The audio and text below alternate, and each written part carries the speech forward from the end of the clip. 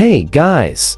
Today let's learn how to find your Facebook profile link on your iPhone. So if you guys would like to locate where your Facebook profile link is over on your iPhone device, and if you're wondering where it is, in this video tutorial, I'm gonna teach you guys how to just locate where it is, step by step. So please watch this video until the end to find out just how. Alright guys, so what we need to do first is to go ahead and launch the Facebook application. And once we're already here, I want you to go ahead and tap on your menus. On the lower right corner, let's tap on our names over here on the top. And then I want you to tap on your three dots right here. So it's either gonna be located onto the top section of your page, or right beside your edit profile option over here. Either way, just go ahead and tap on your three dots. In order for us to find our profile link, all we need to do is scroll to the very bottom,